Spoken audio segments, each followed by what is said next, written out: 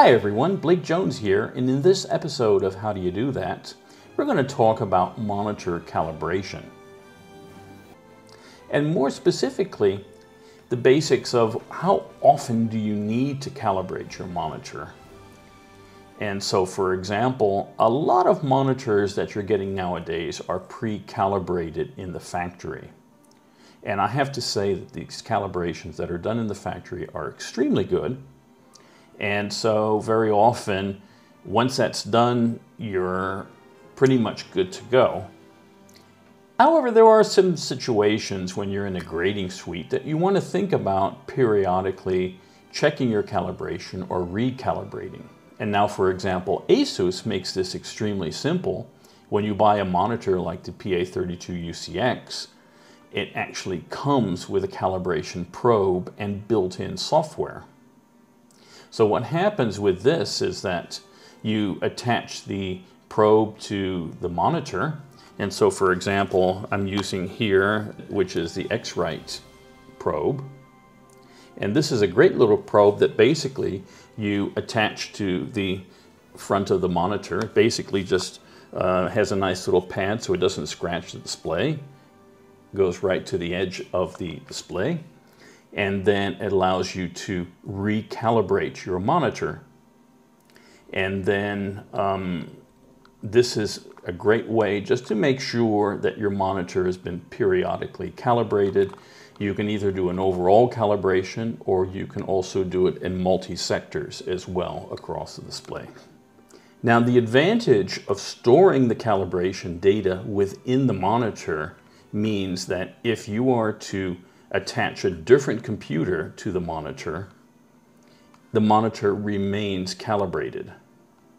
There are some situations where you will have a monitor that is calibrated and then they store a lookup table on the computer.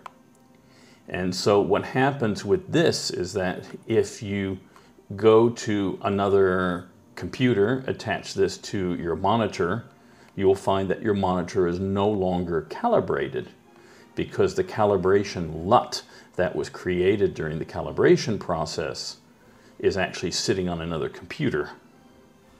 Now, for example, because with the ASUS displays, the calibration information is actually stored in the monitor, this is not the case.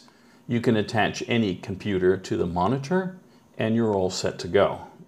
So this is always something to think about when you have color grading and you want to make sure that your calibration is correct.